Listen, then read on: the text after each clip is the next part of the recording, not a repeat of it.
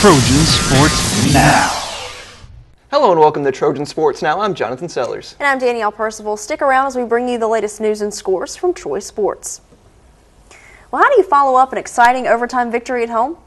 Apparently you go on the road and do it again. Saturday afternoon, the men's basketball team won 71-64 against ULM, giving them back-to-back overtime victories. Emil Jones hit the game-tying three in Thursday's game, but this time it was the opposing team who knocked down a three to tie it and send it to OT. But again, Emil Jones came through big, outscoring the Warhawks 8-7 alone in overtime. It was a true team effort, though, as everyone who played for the Trojans in the game scored. Troy has now played in 4 overtime games, including 1 double OT, and has split those games. Coach Don Maestri said his team did what they had to in order to get the victory. We kind of lost the lead at the end of the game. We shouldn't have done that, but we did do a great job in overtime, control the overtime. Emil Jones made some clutch, big-time shots, and then we made all of our free throws in overtime from Hunter, Williams, and Emil and somebody. Oh, Josh Warren made 2 of the biggest free throws in his life. I don't know if he's ever made a free throw in his life, but he made these 2, and it helped us win that game. On Thursday night, though, the luck ran out. The Trojans lost to Western Kentucky 65-61 on the road. Troy was up by as many as 8 in the first half, but got down by that same number before the break. The standout for the Trojans was Hunter Williams, who scored a career-high 23 points. The Trojans' record is now 9-13. The women's basketball team has battled and fought and scrapped, but just can't seem to find a way to get in the win column. Losers of 8 straight, the Trojans were on the road in Monroe on Saturday looking to stop their skid. The Trojans erased a 15-point halftime deficit against the Warhawks, but fell 79-74. ULM out-rebounded the Trojans by 16. Joanna Harden had 28 in the loss, with Ashley Beverly Kelly chipping in 20.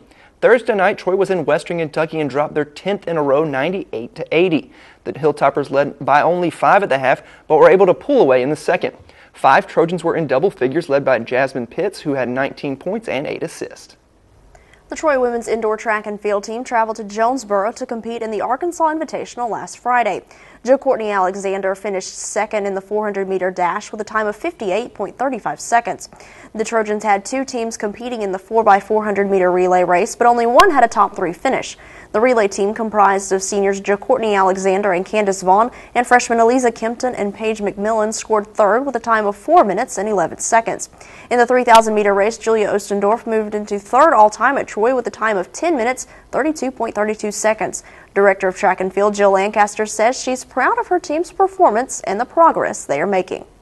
We're making big improvements because coming off a 4-week vacation, we can only feed them so much information when they're away from us. So we're able to insert some workouts here the past few weeks that brought us to another level at Arkansas State from our first meet. But by no way, like you said, are we where we need to be, but we've saw a lot of progress this week, and we call it dancing on the table. You start dancing on the table when you're ready for a breakthrough to a new level, and we're starting to see some of that, and they're starting to feel good about what's going on. Last season, expectations were high for the baseball team. They were picked near the top of the league and projected to be in a regional. But the team struggled to get things going, and for the first time under Bobby Pierce, finished below 500. But this year's a new year with some new faces and another tough schedule. Justin McNelly has the story. Coming off a disappointing 2012 campaign, the Trojan baseball team is getting things underway to prepare for the upcoming season. And head coach Bobby Pierce is optimistic of his team. Well, we think we've got a really good ball club again this year. Very excited about our team because they show us all the things you want to see at this particular time and going back to the fall. A major concern heading into this season is the pitching staff due to the fact that last year's team was plagued with injuries to 4 of its main pitchers. But Pierce is confident his pitching staff for 2013 will be strong even with the loss of all-star Tyler Ray. I think this staff is finally getting into a position where they know they can lead the team. They know they've got good defenders behind them. They know they've got an offense that can score some runs for them. We're not a power pitching staff. We're a pitchability staff. With all the big games on the schedule for the Trojans this year, one non-conference weekend really stands out in Pierce's mind. The weekend I'm looking forward to, because I don't look too much forward, is the second weekend in Orlando where we play Texas Tech, UConn, and Central Florida. I think that's going to be kind of the weekend that tells us a little bit really where we are and what we need to improve moving forward. Justin McNelly, Trojan Sports Now.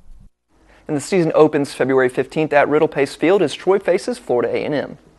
And it's not just the boys that will be hitting the diamond. The softball team has begun practicing for their season, and Courtney Addison has a preview of what the Trojans will be bringing to the table.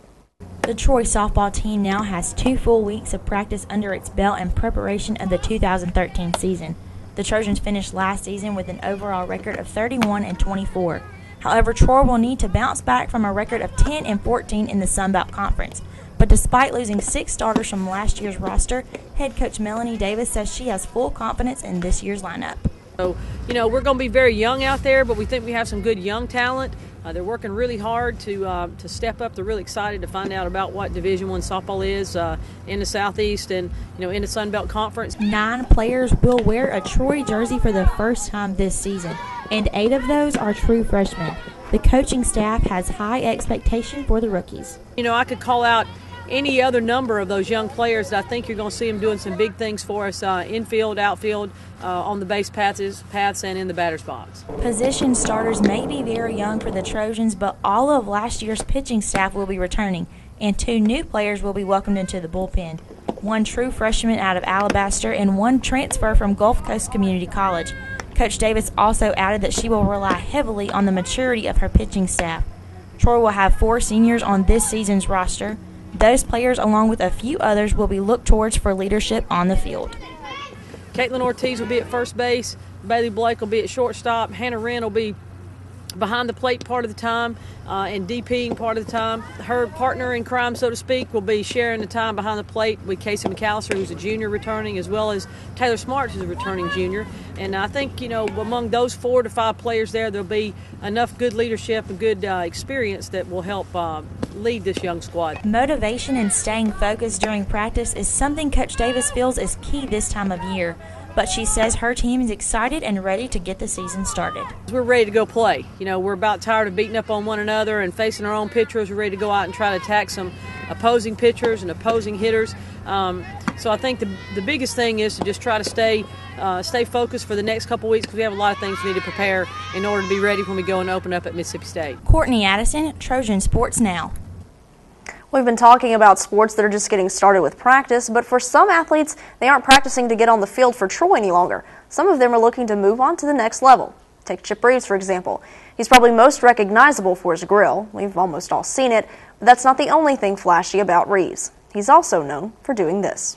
Robinson has Southward with him. Here's the deep snap from Wilborn. Robinson wants to go downfield, looks for Chip Reeves against single coverage, makes a leaping grab at the 1-yard line. Amazing. It doesn't take long to tell that Chip Reeves is a skilled player. The folks at the Raycom College Football All-Star Classic knew, and that's why he was selected to join players from across the nation. I feel like it's an honor because, we are the best players in the country, and for me to get selected to play against, the best players in the country, it made me feel like I'm good, it made me feel like everything I work for, happening for me. Reeves was a member of the Troy team in 2009 and 2010 before leaving for 1 season.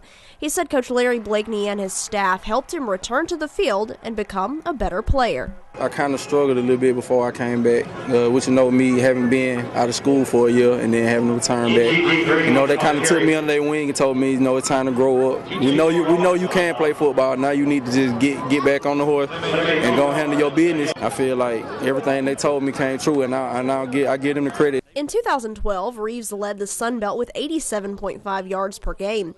He was also the only player in the Sun Belt to have 5 100-yard receiving games this season. I had a lot of people pulling for me, but I just didn't know it at the time. So, it feels good to be here doing exactly what they told me I can do, as long as I do exactly what they tell me to do, which is the right thing, and it all work out. Currently, Reeves is preparing for Pro Day, which will be on March 4th. And Coach Huntsy got me as soon as I got back to Troy, and he put weight on me, got me faster, got me everything I needed to be in order to be a pro.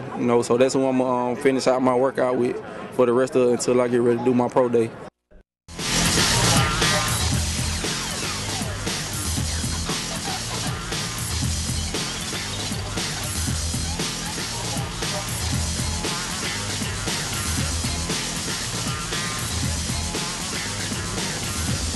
Trojan Sports Now.